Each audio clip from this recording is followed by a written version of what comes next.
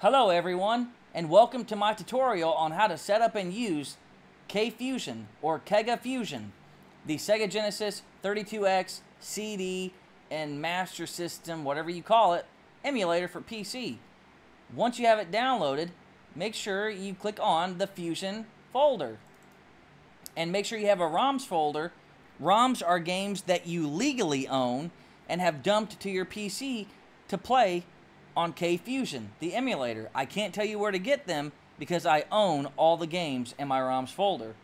Once you have your games in the ROMs folder, click on the fusion.exe. You'll get a TV screen with snow. But before we load up a game, we're going to have to map controls to our controller or keyboard and mouse. To do that, you go to Options, and then click Set Config. And then go to Controllers. And then, if you're using a controller, you click the controller. I'm using a PS5 controller, so it's DualSense wireless. If you're using a mouse, you map it to your mouse. And if you're using a keyboard, you map it to your keyboard.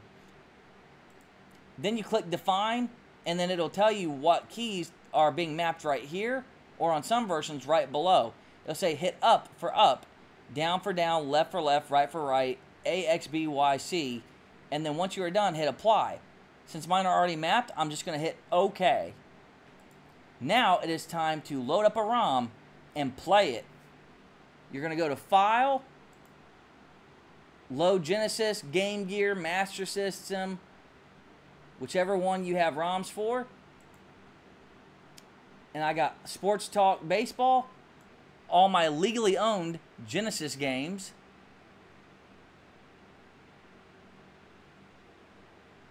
Let's play some Super Hang-On.